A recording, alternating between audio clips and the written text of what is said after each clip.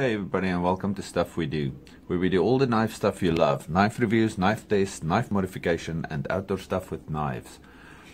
After my last video about Victorinox knives, I feel like I didn't quite say enough.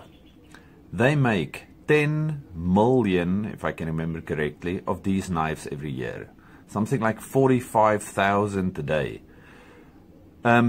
These knives are cheap. Everybody can get them, but yet they are good quality knives. If you're going to buy your kid a knife one day, your first knife that you're going to give to, let's say, your son or daughter, you're not going to buy them something that's expensive, something like a custom knife. You're not going to buy them a Joseph Rogers. You're not going to buy them something that they can break and throw away and you're going to cry about it. Buy them something like this. It's inexpensive. It's a pocket knife.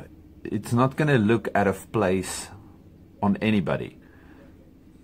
Even if you just carry something like this for a backup knife, you go hunting and you bring along some kind of big hunting knife or something even more extravagant.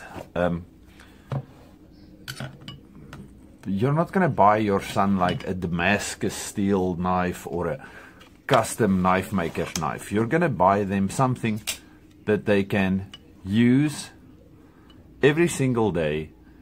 But if they keep this, or if they don't lose it, in 20 or 25 or 30 or however long you're going to be with them, years later, they're still going to look at this knife and think, I got this from my father, and this knife is something I can keep with me for the rest of my life.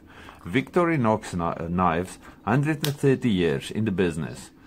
You cannot go wrong with one of these. Yeah, as I said, keep in mind, it's something that everybody can have. It's not a knife that you need to be ashamed of. It is definitely worth having a few of these. Okay, thank you very much. Bye-bye.